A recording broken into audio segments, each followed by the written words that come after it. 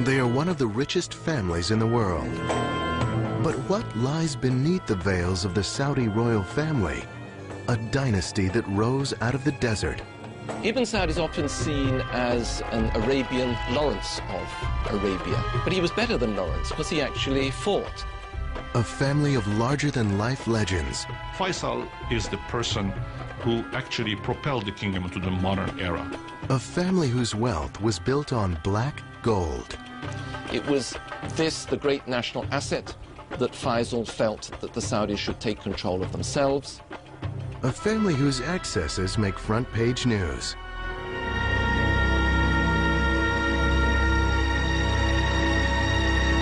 The Saudi royal family has been an American ally for over 70 years.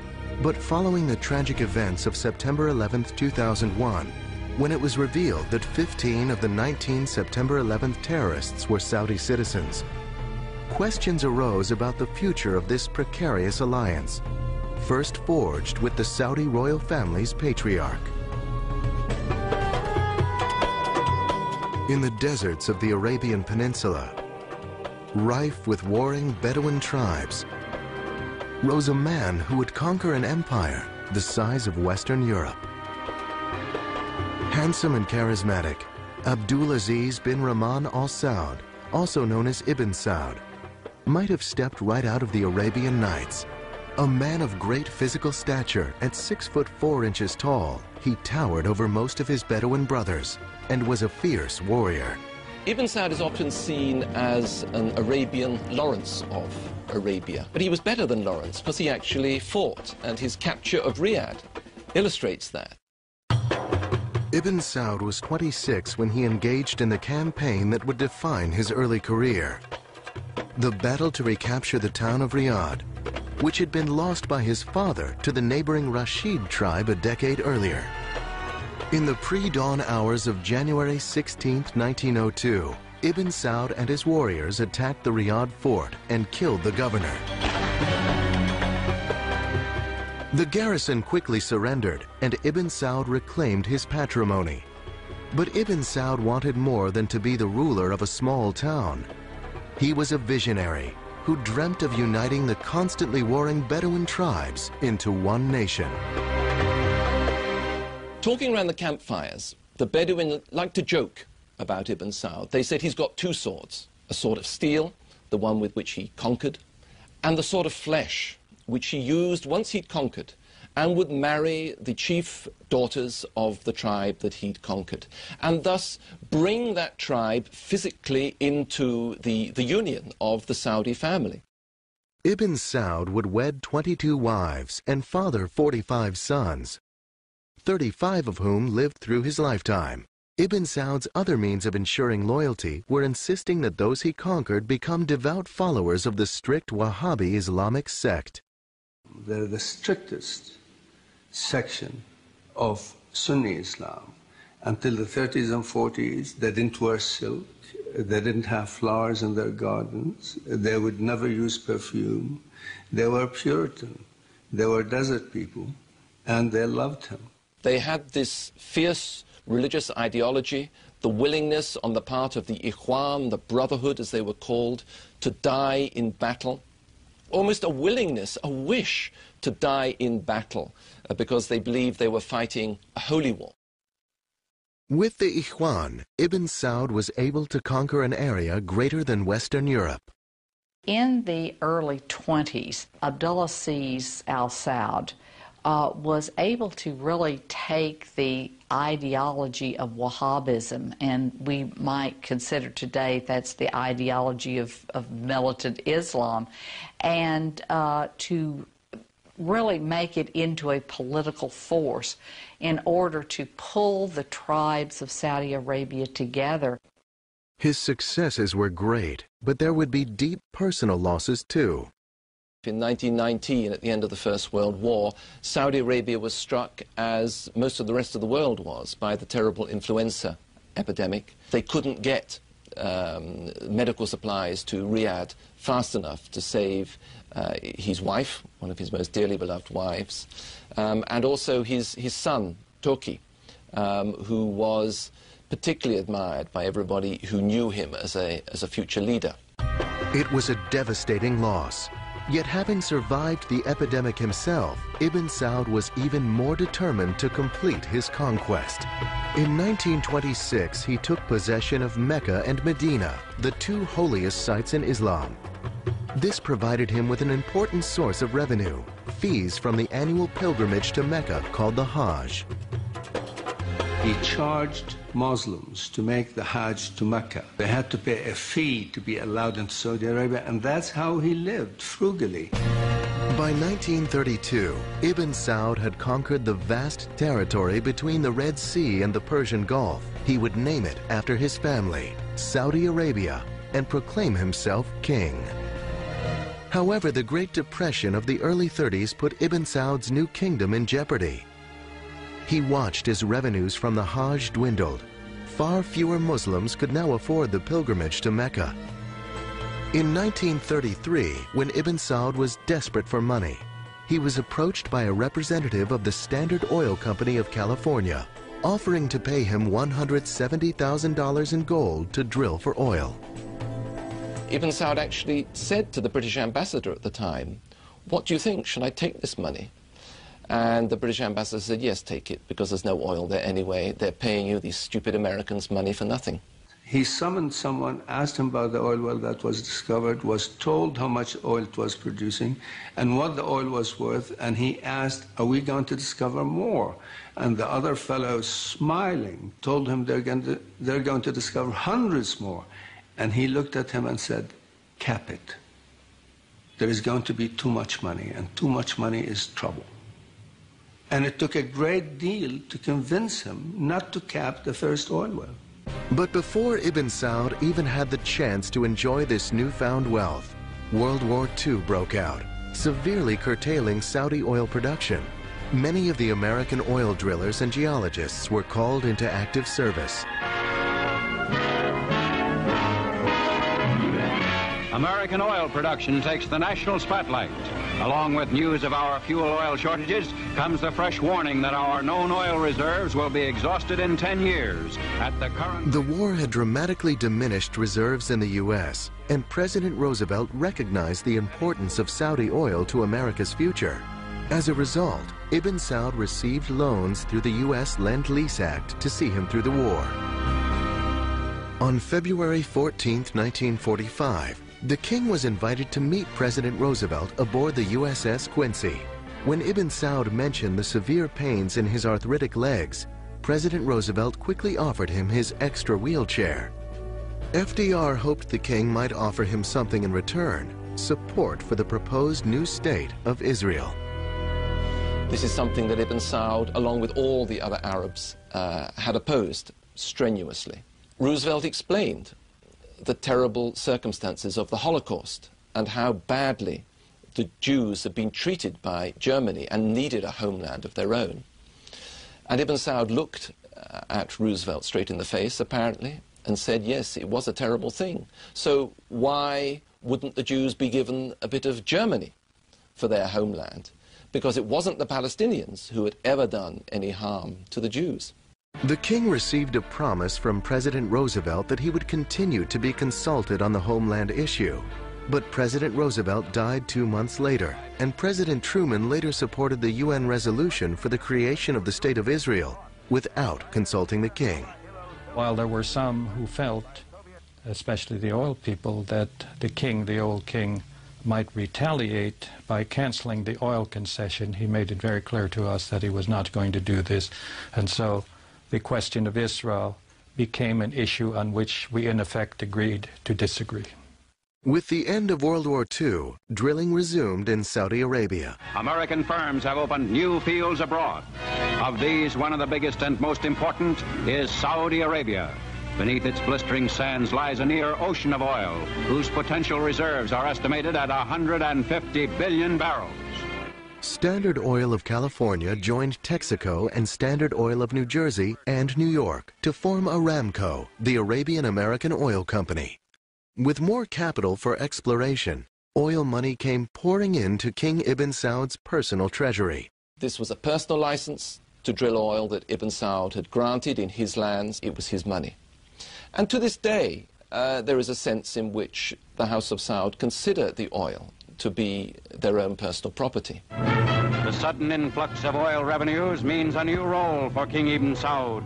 In time, the vast wealth produced would transform Saudi Arabia from one of the poorest nations in the world into one of the richest. It would also have a dramatic impact on the lives of the royal family. After World War II, millions of dollars began pouring into Ibn Saud's royal purse from the black gold lying beneath the Arabian desert. He had a lot of charm, personality, charisma. Nestor Sander, now 87, was a young paleontologist with Aramco when he met Ibn Saud. They drove into the camp there with this big black Chrysler sedan with these two big Somali slaves on either running board with a rifle and the red robes, and they were very fancy looking. That evening, the king gave a dinner for 40 Aramco employees. I looked at him and, you know, he had this patch over one eye. You never find a picture of him with a patch over his eye. This black patch was on his left eye because in 1923 and 24 he'd had erysipelas, and the erysipelas had destroyed the vision in the eye. Ibn Saud had provided a feast fit for a king. He was always very generous and made sure the tribes in his extended family were well taken care of. He gave them money, and of course when the oil came, he gave them more money. He saw to it that every tribe was happy. He saw to it that they would follow him without question. As well as spending money on the tribes, the king also enjoyed treating himself to the latest inventions, like the telephone. And he could be inventive when he ran into religious opposition. Ibn Saud arranged a special demonstration of how the telephone could work.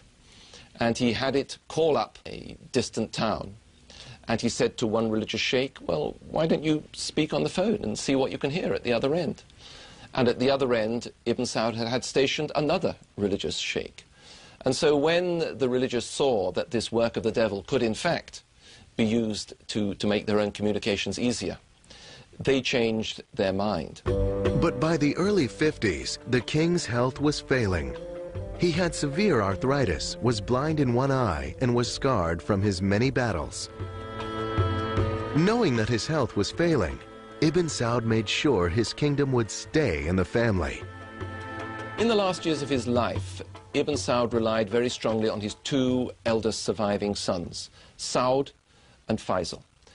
But most people who knew the two brothers knew that the second brother, Faisal, was the one who really had it in his head, the one who had the political ability. And so, before he died, Ibn Saud is said to have brought the two brothers together and asked that although one would obviously become king, that was Saud, and the younger one, Faisal, would become crown prince, they should see themselves as a partnership and should work as a team. On November 9th, 1953, Ibn Saud died in Faisal's arms at the age of 77. He was laid to rest in a simple, unmarked grave in keeping with Wahhabi tradition, which prohibits elaborate rituals. The simplest of ceremonies for a man they called the Lion of the Desert. He wanted to attain modernity for his people while keeping his society as it was in the earliest days of Islam. This is a tall order, but it's a formula that he perfected and that enabled Saudi Arabia to maintain its puritanical religion and at the same time accept modernity that has come through to this day, I believe. And I think that was it showed amazing vision on his part. Yet only a decade later, his son, King Saud, would come dangerously close to destroying everything his father had achieved. Saud was known as a mismanager. He was not what we would call a successful manager by modern standards. The country ran into huge deficits. He had a reputation for being more interested in the leisurely lifestyle than in the running of a country. King Saud turned out to be the most disastrous of the kings. No one has ever been quite able to figure out what he was motivated by, other than his own personal pleasure. Saud eventually built 10 palaces and in 1 year ran up $5 million in food bills alone. He gave solid gold watches to visitors with his portrait. They became known as Mickey Sauds. Even with millions in oil money pouring into the treasury, the lavish lifestyle of the king had put the country in debt. The royal family was upset with his excesses and also with his support for Egypt's president, Gamal Nasser. They were worried about Arab socialism, and they were worried about Nasser's connections with the Soviet Union. The Saudis are deeply religious, consider communism, generally speaking, as atheism. President Eisenhower was concerned as well. To break Saud's infatuation with Nasser, in 1957, he enacted the Eisenhower Doctrine, which promised military and financial aid to any country fighting communist aggression. Eisenhower and Dulles had the idea for a time that Saud, representing the Saudi state which was receiving more and more oil income, might be a useful counter to Nasser in the Arab world. America's military and economic aid dampened Saud's enthusiasm for Nasser. In 1957, Eisenhower invited Saud to visit the White House. When King Saud arrived in Washington, D.C. with his entourage, they stayed at Blair House. The king's servant was overheard commenting, "The U.S. president must be a poor man because he has such an old place for his guests to stay in." If King Saud wasn't everyone's choice of favorite house guest, his young son Mashour had stolen the hearts of Americans. The king had brought his son to receive treatment for polio at Walter Reed Hospital. Mashour was Saud's 24th son, and perhaps the only area where Saud excelled over his father, Ibn Saud, was in procreating. He was to sire 52 sons and 55 daughters. When visiting the United States, King Saud had been gracious and charming. But at home, his behavior was becoming a major embarrassment, and his excessive drinking had taken a toll on his health. He simply was not up to running a country that was rapidly moving from the 7th century into the 20th century. The skills, the sensitivities, the sophistication, the administrative skills, he just didn't possess. He was a rather tragic figure. The family council decided it was time for Crown Prince Faisal to assume the responsibilities of governing and appointed him prime minister. But in 1960, Saud sought to regain his power. The family acceded to his wishes, hoping he would rein in his lifestyle and finally take charge. But after 4 more years of huge deficits, in 1964, the royal family called upon the religious council, the ulema, to make a final decision as to who should rule. Saud was deposed and sent into exile in Greece. He would die 5 years later in 1969 at the age of 67. Crown Prince Faisal was named the new ruler of Saudi Arabia. King Faisal, I think you could almost call him the idealized king. He was tall, he was very distinguished looking, much more educated and worldly than any of the predecessors. The royal family now put their faith in Faisal to restore the health and wealth of the kingdom. In 1964, the royal family of Saudi Arabia declared their monarch, King Saud, unfit to rule. In his stead, they chose the heir apparent, King Faisal. Personality-wise, they were so different. Intellectually, they were so different. Saud, the last thing one would ever have said about him was that he was an intellectual. That wasn't his interest. Faisal was very well read, paid attention to all kinds of things. He was a very wise, able man. Faisal had been groomed all his life for the top spot. As a young boy of 14, he was singled out by his father, Ibn Saud, to make a trip to Europe. When he was only 25, his father appointed him foreign minister. He was a very modest, a very humble man. I remember his once saying to me, one should always listen twice as long, twice as much as one talks. In 1945, he was in his late 50s and had left his down to earth, extremely willing to fit in Mayboy life behind. I understand that when he was a young man, he was a bit of a libertine at times. I can't say how much or just where, but that was what the stories were. Certainly, by the time I knew him, he was anything but. Faisal's first challenge was to save a failing economy. He initiated tough reforms, warning princes that they'd have to tighten their belts and lower their expectations. He initiated an ambitious 5-year economic plan, building schools, hospitals, and irrigation projects. Faisal, more than any other king in the kingdom, is the person who actually propelled the kingdom into the modern era. And he did it even to the risk of bringing television into Saudi Arabia. There were actual demonstrations against this wicked Western invention that would bring these ghastly soap operas showing the decadence of the West into the Holy Land. King Faisal insisted that this was an innovation which, under control, could actually enhance education and pushed it through. Faisal was a tough taskmaster, but he was equally demanding of himself. The man would work 12 to 14 hours a day, receiving petitions, seeing foreign diplomats, meeting with his cabinet. So he was unlike any other Saudi ruler I have known. He was a creature of work. Faisal had already begun initiating reforms when he was the prime minister under King Saud, including eliminating slavery in 1962 when pressured by President Kennedy. President Kennedy supposedly said to Faisal, "Your Majesty, you're going to deny this, but there are slaves in your country, and I want them freed." And they were freed as a result of this meeting. He was the cleverest king they ever had, and in some ways revolutionary. And I'll give you an example. Girls' schools didn't exist until Faisal became king.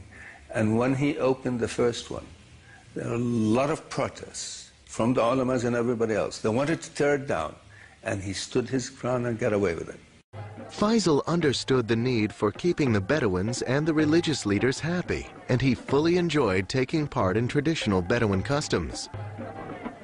Faisal had no difficulty dealing with the religious sheikhs because nobody could say that Faisal was not a holy man, rather an austere character who rejected big plush bedrooms to sleep on a simple bed. By the 1970s, the economy was on the upswing. The demand for oil had exploded. Everything seemed possible. I mean, it just seemed a cornucopia that, was going to be there forever. In 1974, Faisal directed his oil minister, Sheikh Yamani, to negotiate a 60% ownership of Aramco. Saudis started to run the oil fields. It was this, the great national asset, that Faisal felt that the Saudis should take control of themselves. It jerked Saudi Arabia out of this medieval past and threw them onto the center of the world stage because they were producing so much oil, so much money was coming in that they had to spend this money in order to keep the international economy going. Saudi Arabia seemed an oasis of prosperity and tranquility in the volatile area of the Middle East. In 1967, the six-day Arab-Israeli War broke out. He felt very deeply about Israel, very strongly about that. He always insisted he was not anti-Semitic, anti-Jewish, but he was anti-Israel. Again in 1973, fighting erupted. Egypt and Syria attacked Israel. During the hostilities, President Nixon promised Faisal he would be even-handed, but then approved a $2.2 billion military aid package to Israel. Faisal was furious. Having gotten this message that we're going to be even-handed, and 2 days later saying, and we're going to give $2 billion to the Israelis for military aid, was a breach of trust, personally. I think he took it as a personal breach of trust and reacted accordingly. And it was at that point that something in Faisal snapped, and he gave way to a very strong feeling that was generated by those around him, that the power of oil held by the Arabs should actually be used in this war. On his initiative, Saudi Arabia and the other OPEC nations declared an oil embargo against the United States. It was the only card he had to play. It was the only weapon he had in his arsenal that he thought would make an impact on America. Now, it did make a big economic impact on America, but it certainly didn't change American policy. In 1975, Faisal was at the height of his popularity throughout the Arab world. Then, on March 25th, he attended his weekly majlis, or public audience for those petitioning the king for favors. Suddenly, a young man rushed towards him. A gun discharged, and the king slumped forward. Faisal had been assassinated. The assassin, Faisal bin Musaid, was King Faisal's own nephew, seeking revenge for his brother's death. The assassin was the brother of a rather unstable prince who had been involved in demonstrations against the new television stations. Faisal had ordered troops to suppress these demonstrations. They had exceeded their warrant. They had shot a number of the demonstrators, including this young man. I was so horrified, still am, to think a man of that caliber, a man of that dream, a man of that desire to make things better had to reach such a horrible ending. When Faisal was killed, Saudi Arabia genuinely went into mourning. You know, the man who made sense and finally became king is gone. They knew nothing like him from within the family. They respected him. Only 3 months before he was killed, Time magazine had named King Faisal Man of the Year. Faisal's murder was the second severe shock to the House of Saud in only a decade. The royal family once again had to decide who should lead this vast and complex country.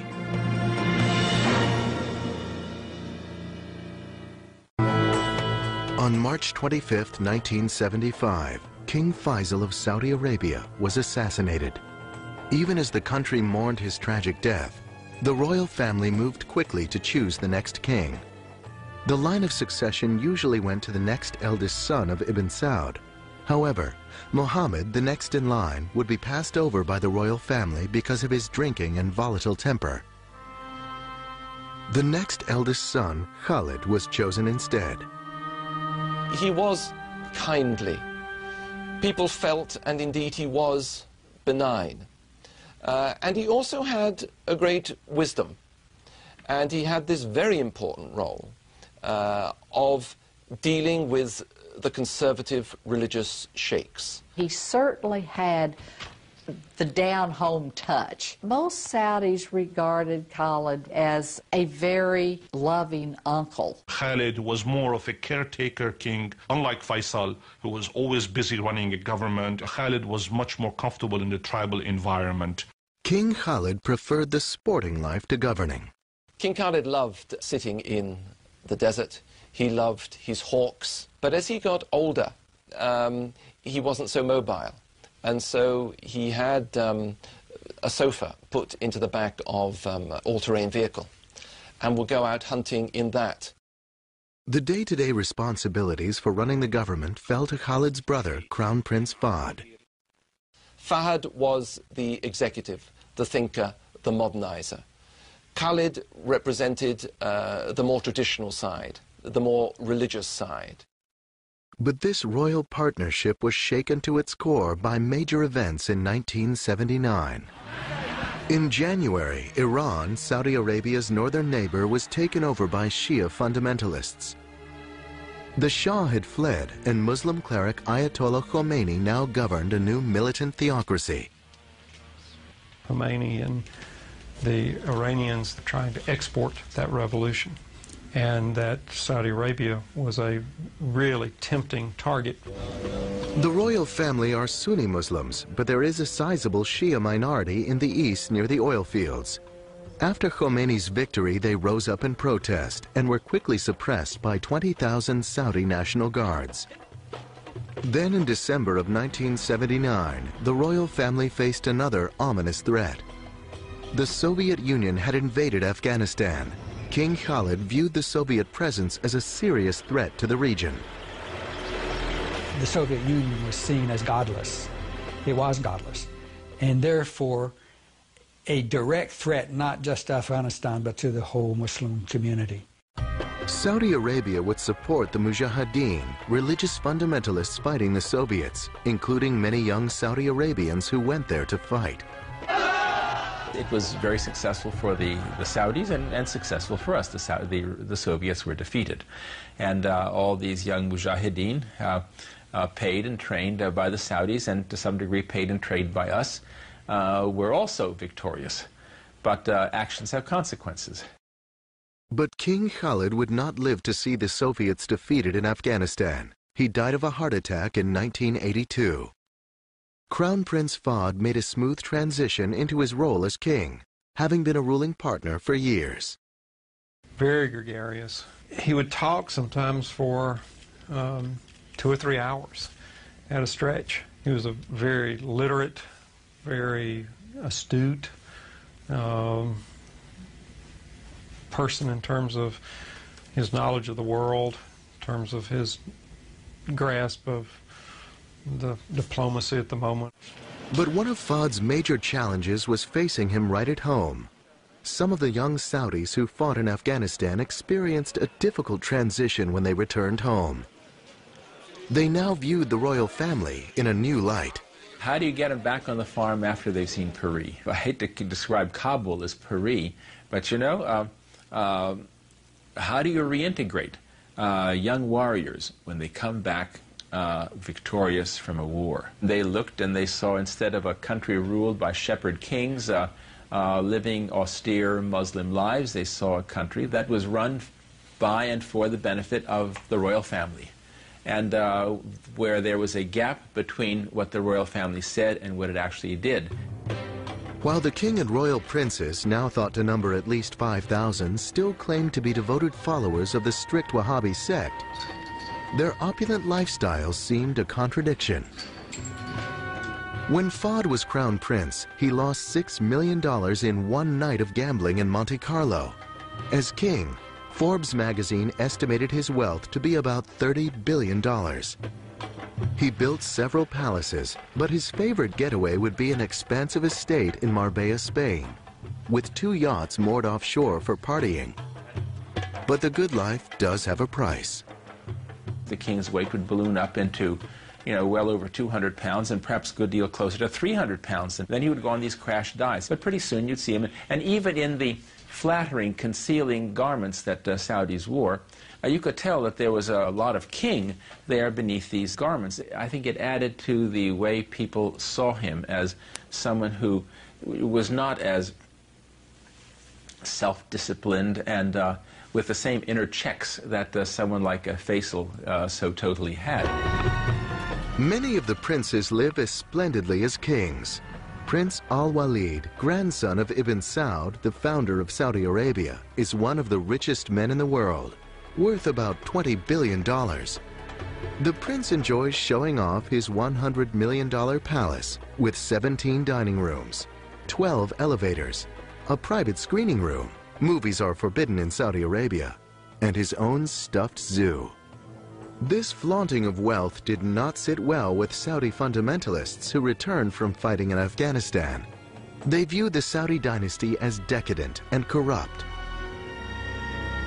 Fahd's smooth transition to power was turning into a bumpy ride, as threats, both internal and external, began to plague his reign. You had this population explosion, more and more people who were needing education and needing health services, needing housing, and needing jobs. And the Saudis just were not producing the jobs that they needed in order to keep the population, satisfied. In 1990, the Saudi royal family would confront an even more ominous threat. Saddam Hussein of Iraq invaded Kuwait, a neighbor to Saudi Arabia. King Fahd feared Saudi Arabia might be his next target. In 1990, in a surprise attack, Iraq invaded Kuwait. King Fahd of Saudi Arabia feared his kingdom might be next. The king had enjoyed a close relationship with the U.S., but it would be tested during Operation Desert Storm. Along comes Saddam, scaring the daylights out of the Saudis. This is sort of like their nightmare about Khomeini, but having gotten a lot closer and gotten a lot bigger and nastier and more threatening. King Fahd gave President Bush permission to station U.S. troops in Saudi Arabia for Operation Desert Storm. But other Saudis weren't happy with that decision. Even taxi drivers tell you, we have spent hundreds of billions of dollars buying arms from the United States. Now, we're paying the United States to come here to protect us. We're paying twice. Why is this happening?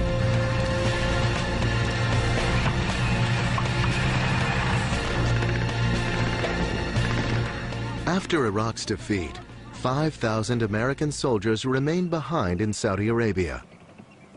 Muslim clerics and international terrorist Osama bin Laden would angrily denounce the royal family for allowing these infidels to remain on Muslim soil. Saudis had always had a real fear and resentment of an American military presence in Saudi Arabia for two reasons. One, they are xenophobic, and the idea of armed foreigners in the country was very disquieting to them. Another thing that was of grave concern to them was that they consider Saudi Arabia to be sacred soil because it is the place where Mecca and Medina are. In November 1995, angry rhetoric turned to violence. A U.S. training mission in Riyadh was bombed, killing 5 Americans. The following year, another devastating attack. A U.S. military housing complex in Dhahran. 19 Americans were killed. King Fahd claimed to have found and executed the guilty terrorists, but FBI agents complained that they hadn't been given access to the investigations. There was now a decided chill in relations between the United States and Saudi Arabia. Internally, King Fahd faced other problems. He had anteed up the major tab for Desert Storm, about $55 billion, and the economy was suffering. Yet he chose not to cut back on princely stipends or commissions. Rather than reining in the royal family, he more or less just let them run wild. I think Fahd really was breaking the commitment to what I might call social justice in Saudi Arabia and allowing the elites to amass great wealth. In 1995, during this period of growing discontent, King Fahd suffered a major stroke. Since then, he hasn't been well enough physically or mentally to run the government. Crown Prince Abdullah has been running the government and will become the next ruler of Saudi Arabia when Fahd dies. Abdullah is the right man at the right time. He has maintained his ties to the traditionalists. He is very well respected by all Saudis as being pious, uncorrupted, and he has really stepped in and began to, cut down on the prerogatives of the royal family. Abdullah is well aware of the challenges facing him at home. And internationally, Saudi policies were being questioned since the revelation that 15 of the 19 terrorists who attacked on 9/11 were Saudi citizens. In 2002, families of those who perished brought a $1 trillion lawsuit against Arab banks, charitable organizations, and 3 Saudi royal princes, including Prince Sultan, the defense minister, and Prince Turki Al Faisal, ambassador to Britain. The lawsuit charged that they had supported terrorist groups like Al-Qaeda, responsible for the attack on the World Trade Center and the Pentagon. Although we cannot prove that high-ranking Saudi officials committed this atrocity, we know for a certainty that they were the terrorists' travel agents who delivered them well-fed, well-trained, and well-equipped to the World Trade Center that day. The lawsuit added to the already strained relations between Saudi Arabia and the United States, and the royal family threatened to take billions of its assets out of America. And unlike 1990, when they had allowed the United States use of its air bases during the war against Iraq, in 2002, Crown Prince Abdullah said no to the U.S. unless the attack was sanctioned by the United Nations. After 70 years of interdependency trading oil for security, it seemed the royal family and the United States had reached a critical turning point. No one could predict the fate of the Saudi family. But since they already had managed an incredible leap from the Middle Ages to the 21st century in only 7 decades, many felt they would probably weather this as well. This is a vibrant society. It has its problems, like all societies in the world, but it is not a failed society. It is experiencing growing pains, but it is a society that will certainly endure.